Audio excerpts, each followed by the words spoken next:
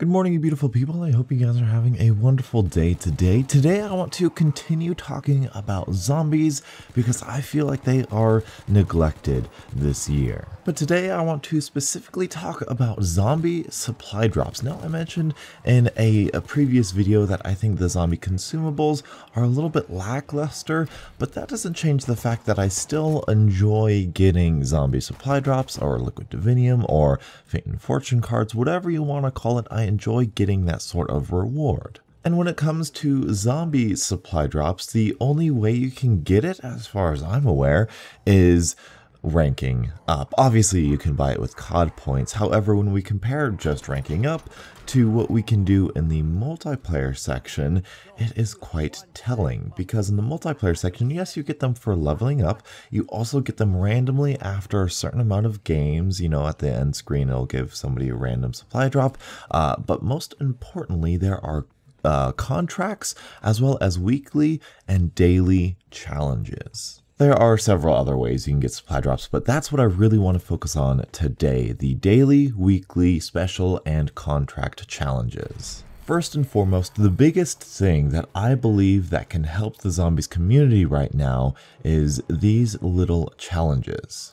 These challenges push players to play the game more, as well as force them to mix things up a little bit. And there's so many different ways to play zombies. There is a lot of content here in this zombies game mode. Granted, there's only two maps here, but with the coming DLCs, we will get through 2, 3, 4, 5 maps, and it will become easier and easier to replay this game mode if the maps are done well, of course. Some contracts or some challenges that I thought would be nice would be your basic standard: survive X many number of rounds, kill this amount of zombies. That's sort of simple, but for stuff like the contracts, the time-based stuff, it could be open Pack-a-Punch under this amount of time, or Pack-a-Punch X number of weapons in X amount of time. It could be kill X amount of special zombies. Or what I thought would be kind of cool is kind of mix up the characters or the players'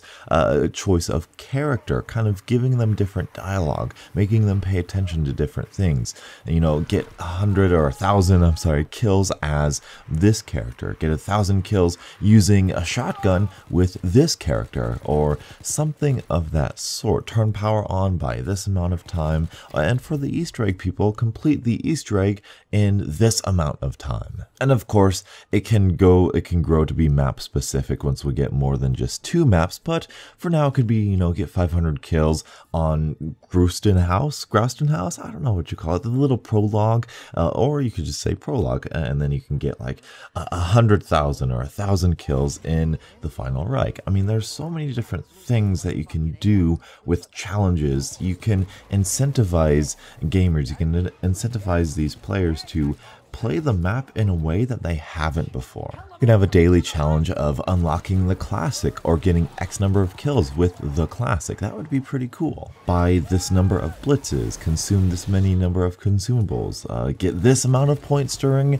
a double points, you know, kill this many people during an insta-kill. There's so many different ways you can go about these challenges, and the fact that I've kind of spouted off the top of my head about a dozen or so in this one video means that there is endless amounts of content and challenges and contracts that we as gamers, as players, as zombie lovers can do. Not to mention, you have albeit very simple, but you have a nice selection of perks in this game. And I don't mean blitzes, I mean actual perks, like loadout stuff that you have to spawn in as. So you can even build challenges around using certain perks. Get this number of kills with your third weapon, with whatever perk that is. Having these challenges and then having it whenever you rank up would be so huge in terms of zombie supply drops. And you can have the same thing as multiplayer. You know, if you complete 6 out of 6 daily challenges, you get a bonus supply drop. And if you get all 3 weekly within a week, you get a bonus rare supply drop, that sort of thing.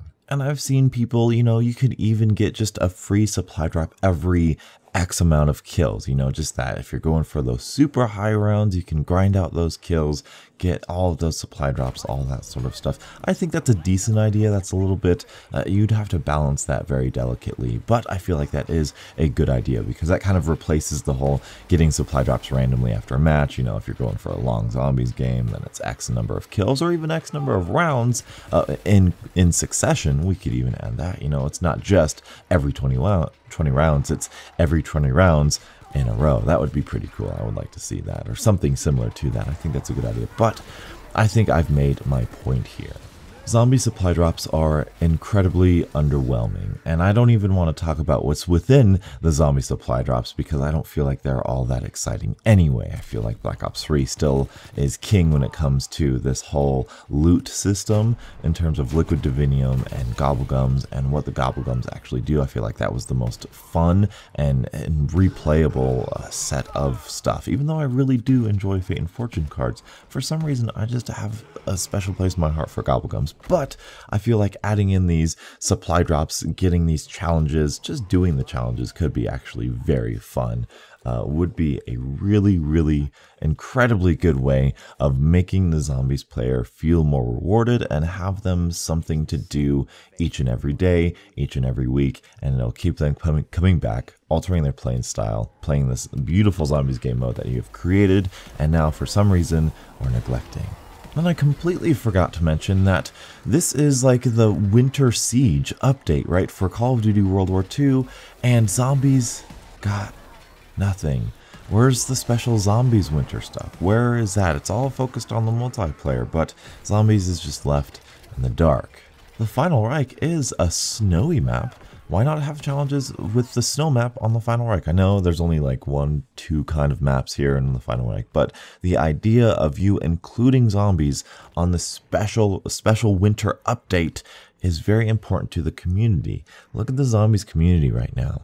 It's very small. They're all moving to Fortnite because they just have nothing to work with. There's nothing to do in this zombies game mode. Even though it is a great map, it is a great mode, there's just nothing to do, nothing new, nothing challenging. But anyway, that's all I have for you guys today. Let me know your guys' thoughts in the comment section below. First of all, I want you guys to let me know, do you want to see more zombies content, World War II zombies content? Should I go back and do Black Ops 3 zombies content? Because I am going to finish, I have maybe two more maps of Zombies 101 that I need to do for Black Ops 3, and then I'll go back to Black Ops 1, start doing that.